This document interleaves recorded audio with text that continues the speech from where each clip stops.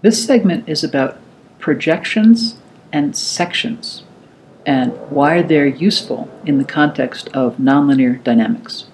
Both of these are strategies for reducing dimension, taking very high dimensional state spaces and reducing that dimension to something that we can understand while still preserving the meaning of the object that you're working with.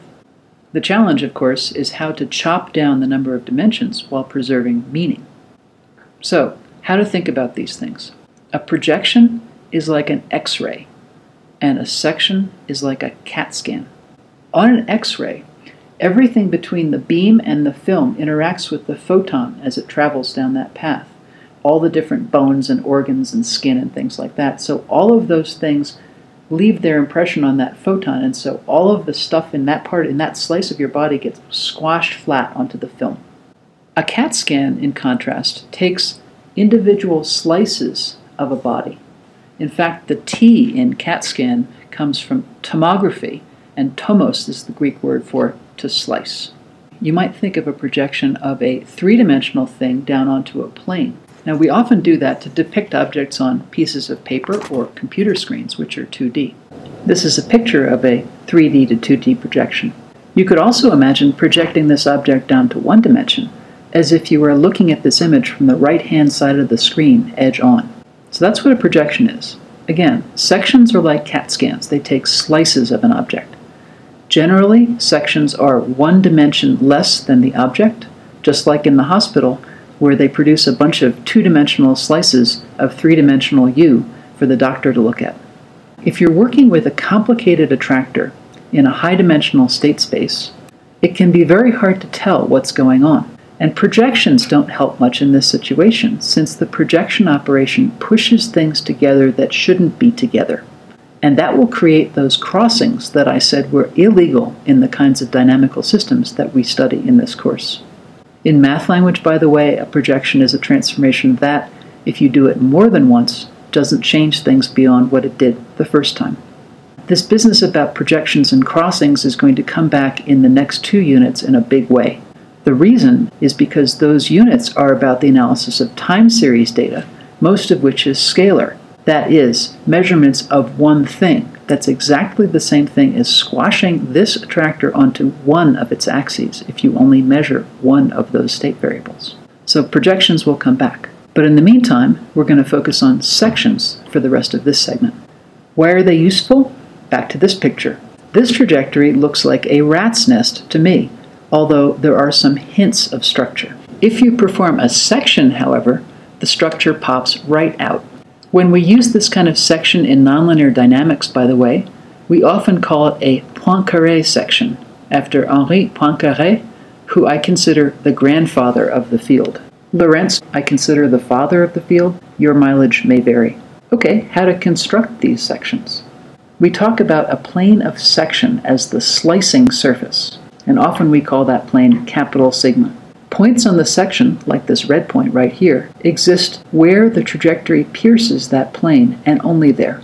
By the way, the computer algorithms for doing this are very similar to those used in computer graphics to determine when a ray of light or a bullet hits a piece of a polygon.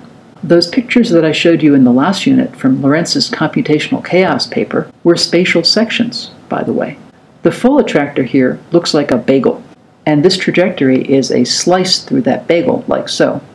There's another way to construct sections by slicing in time rather than space. What I mean by that is that you shine a strobe light on your trajectory and you only plot the points that get illuminated. Imagine, for example, a strobe light in a dance club. You see people's positions every tenth of a second or half a second or whatever. Let's do a thought experiment. Imagine you have a pendulum that's rotating over the top once every second. That's what 1 hertz means. And you have the strobe light set to flash once per second. You'd see the pendulum frozen in space. If you turned the strobe frequency up to 2 hertz, that is, you were flashing it twice per second, you would see 2 copies of the pendulum. If you turned the strobe frequency up to 3 hertz and you were flashing the strobe 3 times as fast as it took the pendulum to go around, you would see 3 copies of the pendulum. The really interesting thought experiment is the one at the bottom. What if the pendulum's frequency and the strobe's frequency were not rationally related? Let's consider the case where the strobe's frequency is just a tiny bit faster than the pendulum's frequency. If the pendulum were here when the strobe flashed for the first time, it would go most of the way around, but it wouldn't quite get all the way there. So the next time the strobe flashed, it would be there. And the next time the strobe flashed, it would be here, and so on and so forth. Another interesting thought experiment. The act of sectioning with a strobe light, which is how I actually constructed this section that I showed you a couple minutes ago, discretizes time, right? Because it's only showing you points every 10th of a second, or every 20th of a second, or every second.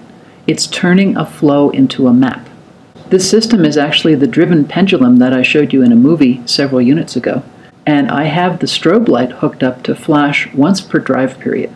You probably remember from that movie that we had a way to change that drive period, and that doing so induced bifurcations in the dynamics.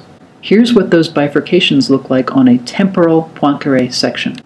With the full trajectory, you couldn't see this very well because there's just so much going on. But the act of sectioning the trajectory reduces that information and allows you to see that there have been topological changes in the attractor. For example, between the bottom two plots, you could imagine kind of bending the left one into the right one. And in so doing, you wouldn't have to make any trajectories cross each other. You wouldn't be making new holes or new pieces or making holes or pieces go away. That is, you can go from the bottom left plot to the bottom right plot in a manner that preserves the topology of that structure. And topology is going to come back also in a big way in the next unit. But if you look at the two plots in the left-hand column, it would be very hard to imagine deforming the top left one into the bottom left one and having that process be smooth and not destroy any of the connections or holes in the structure. Just to wrap up, sections and projections both reduce the dimensionality of an object, but they do it in fundamentally different ways. Dimensional reduction is critical when we're confronted with objects, with sets, with trajectories that are in higher dimensions than we can make sense of, or that our computer algorithms can make sense of efficiently. You'll see an algorithm in the next segment of this course that uses Poincare sections to get some traction on a hard problem.